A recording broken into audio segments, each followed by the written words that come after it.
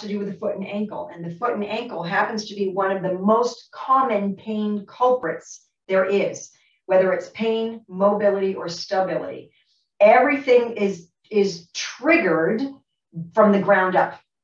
And I'll be going into some detail on day 3, but know that when you just go to walk, your heel bone has to do a certain motion at a certain time so that your subtalar joint does a certain motion at a certain time, so that the bones above your shin and your thigh bone rotate properly at a certain time, which triggers all other muscles to load or turn on or switch on, which causes movement to happen correctly with proper control.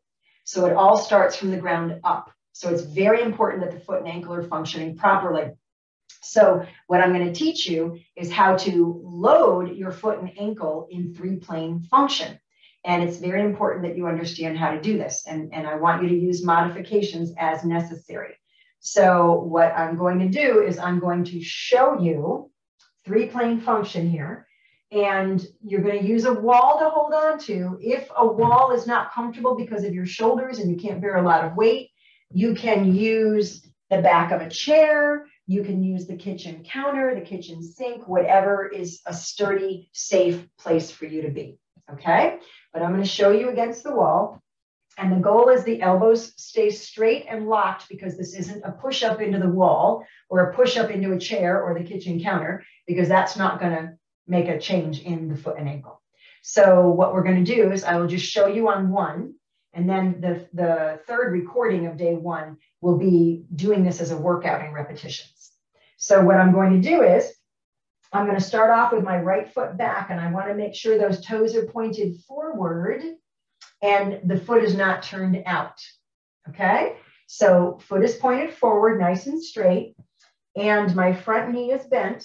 And what I'm going to do is keep that knee nice and straight and that heel on the floor.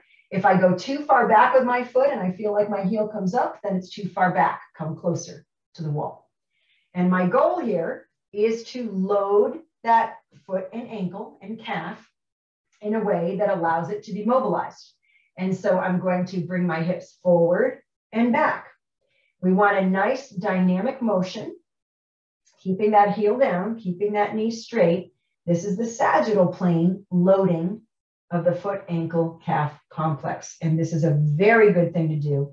Many people have issues because they're lacking what's called dorsiflexion, which is the toes coming up.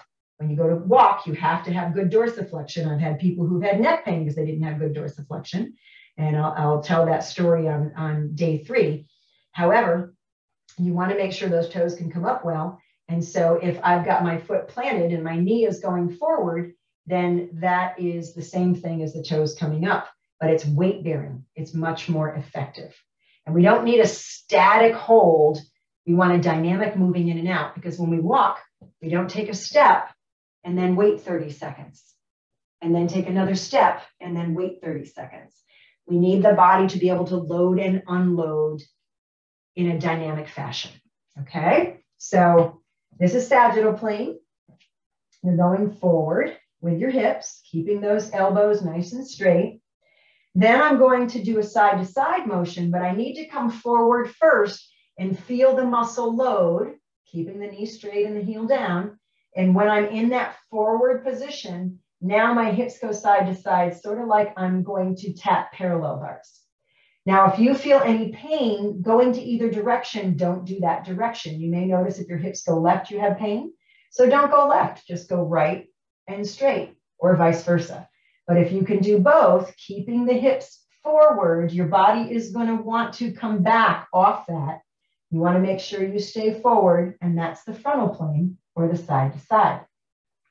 Then take a little stress off, and then what we're going to do is we're going to come forward and we're going to rotate right and left. Okay? And you're going to get that beautiful feeling on that foot and ankle. You're mobilizing the foot, ankle, calf complex in all 3 planes. You want to make sure you're staying forward when you do that. All right? Now we're going to do that on both sides. And of course, modifications. If it hurts rotating right, don't rotate right, just rotate left. Believe it or not, your body will help to restore any impairments that you have And you may notice in a couple of days, you can do both directions if you couldn't when you first started. It's shocking how often that can happen in a good way. Okay.